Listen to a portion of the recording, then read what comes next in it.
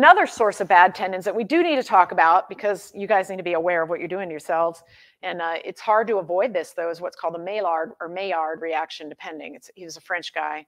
I didn't take French in school. I'm going to say it's Maillard. Anyway, he was a food scientist who came up with this concept. So this is the browning of food, or the searing of steak. The same thing is happening to your tendons and all of the protein in your body, okay? We are undergoing a daily constant browning reaction, which is non-enzymatic crosslinks. So these are dysfunctional crosslinks that are happening between collagen or other proteins and sugars, okay? We don't want that. It might make your eggs taste good. It makes your steak smell good and taste good, but think about that going on in your body. Not so good. We don't want that. It is happening. This is aging. This happens faster in diabetics because they have a lot more sugar floating around. So they have rapid aging.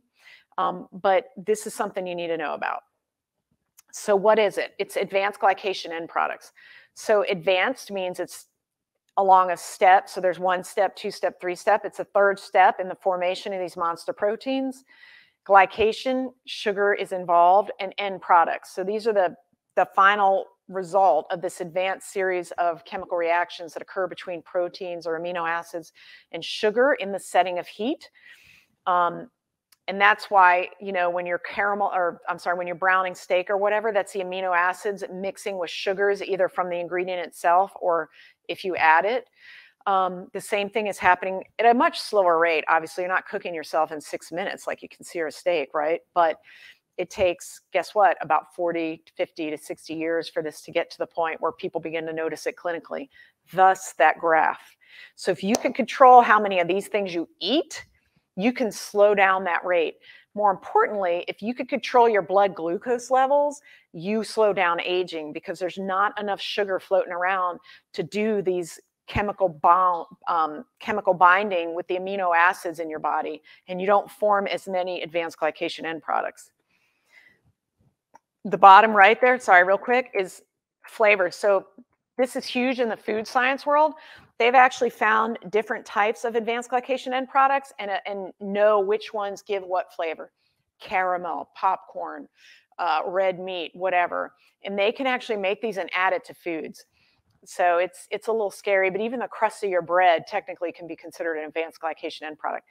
Animal protein and plant protein make 2 different issues, though. Animal protein by far worse and forms a lot of these. Okay, go on. And it's happening everywhere. So if any of you are diabetic or know diabetics, everyone always says, oh, see, well, guess what that is?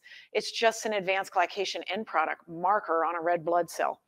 So the reason they look at the red blood cells, so hemoglobin, that's the HB part, and then A1C, that's the abnormal glycation end product on the red blood cell.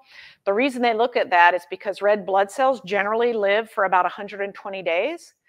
And so if you catch red blood cell, you can more or less get an average blood sugar level for the past 3 months. So it gives you a more accurate picture where somebody's really living. So in other words, somebody might be fasting and then go get their blood work and their blood glucose looks good, right? But then you check their A1C and it's 7.5 or 8. Well, then you can look, and this chart shows you a blood glucose or A1C of 7 means you've had an average blood glucose of 150 every day for the past 3 months. So not so good. So what you really want is 5 or less. That's what your A1C should be. In America, we consider 6 normal, but in a lot of other healthier countries, they do not, because 115 is still too high. Why? Because you're going to be forming these everywhere throughout your body, not to mention all the other issues that sugar does in terms of insulin and all that. But you just don't want a lot of advanced glycation end products. That's why we have wrinkles. That's why we get weak. It's why our tendons get stiff. It's why we get tendinitis. You're basically making everything stiff and dysfunctional because of these monster proteins that are formed because there's too much sugar floating around. Right? So every time you take a bite of that guy, that steak, which is filled with advanced glycation end products, you're going to do this to your tendons. So the right tendon is a nice, healthy, white, shiny, glistening tendon. And then the one on the left, they put sugar in and heated it. And that's what happened. It browned. So I've actually operated on people where I go in, advanced diabetics, And all of their tendon stuff looks like that. It's yellow. It doesn't look quite right. It's very stiff. It's hard to cut through. And it's because of years of depositing this browning reaction on the long-lived proteins in your body, like collagen. So some of the collagen in your Achilles tendon has been there for years and years and years. So the longer lived the protein, the more likely it is to collect these advanced glycation end products. And it took them a while, but they figured out, I want to say about a decade ago, maybe a little bit longer, that the ones we eat do directly transfer into your serum and they do deposit in tissue. So vegetables are much better than animal protein for avoiding these things. And that's because, the next slide. So there's caramelization and there's the Maillard reaction. So you have to have protein and carbs or free sugars, free amino acids to get that browning reaction. Caramelization is just sugars, okay? So if you eat a predominantly vegetable-based diet, it's going to be heavier with fiber and complex carbs and lighter on the protein load. So you'll form fewer advanced glycation end products over time. One of the reasons that a plant-based diet is probably better for you over time. I'm not totally against animal protein. You all know I love the Mediterranean diet. I just think we should have a ratio that's skewed way in favor of vegetables and fruits. And this is one of the reasons. So advanced glycation end products are the problem with poor tendon function, okay? It's why you feel stiff. It's why things don't glide properly. It's why you have dysfunctional muscle movements, okay? Because it's not just happening in the tendon, it also happens in the muscle, but to a much larger degree in the longer-lived collagen bundles of the tendon. It's why we're weak. It's why we have pain. There are actually receptors for advanced glycation end products. They're called RAGEs. RAGE. So when an advanced glycation end product hits a receptor for this, it basically starts a cascade of damage signaling.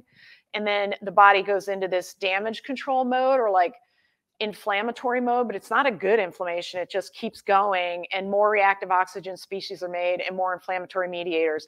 And then the pathway for inflammation, the NFKB genetic pathway is turned on and none of the healing NRF pathways are turned on.